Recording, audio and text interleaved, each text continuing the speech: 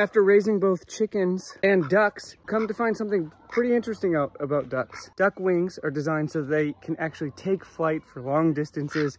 Unlike chickens, their flight wings take a lot longer to develop. They'll have nubs for a pretty long time in comparison to what a chicken will have. Depending on the type of chickens you have, within the first week, they'll already have a lot of flight wings.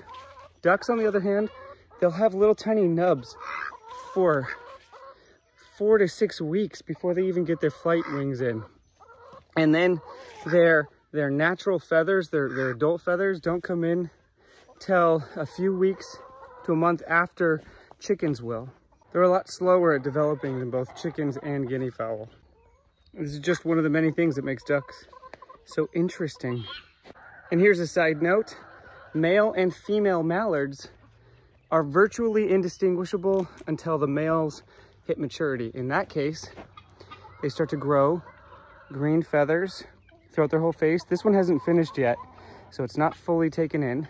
They start to get the white ring around their necks, and their beaks will start to turn yellow, which this one has not fully done yet. This is at an in-between stage.